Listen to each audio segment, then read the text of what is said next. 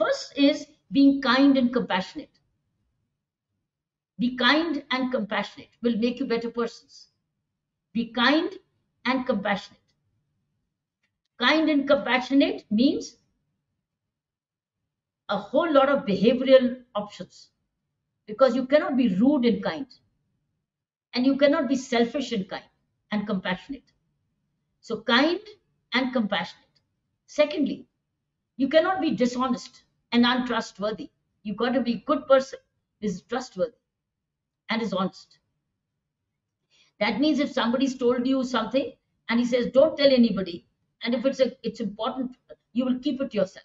Trustworthy. If he's given you something to keep, you keep it trust and don't steal it away.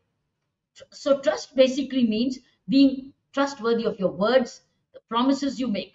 Supposing you tell your mom, dad, I will do this and I will honor this, you will remain worthy, trustworthy.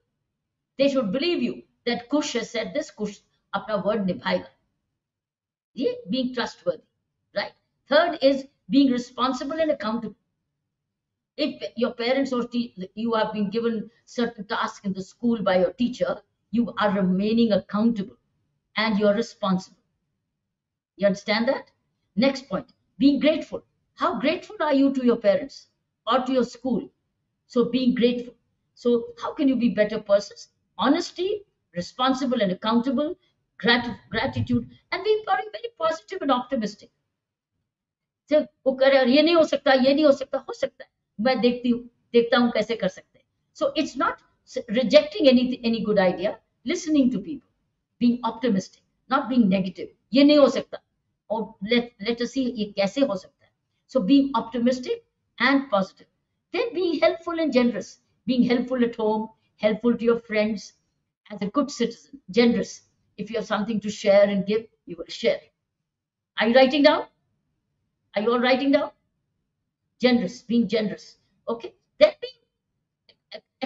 being respectful, as I already said, being respectful to the towards anybody and everybody, not only to the high and mighty, the rich and the wealthy, but being respectful for towards all sections of society. Being respectful, right? And then being a lifelong learner. Lifelong learner. You are a lifelong learner. You are constantly willing to learn, constantly lifelong. You're constantly learning, willing to learn. Just as that's the read and book reading session begins with the books, because that makes you learn.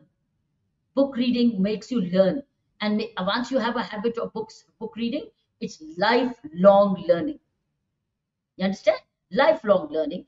And last but not the least is being very self-aware. That is what will make you a good person.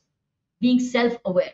You can listen to yourself, you see yourself, you know yourself, right? And look at your own behavior, your language, your mannerisms, your way of spending. Being self-aware. What are your habits? What are your thinking? That's being good persons.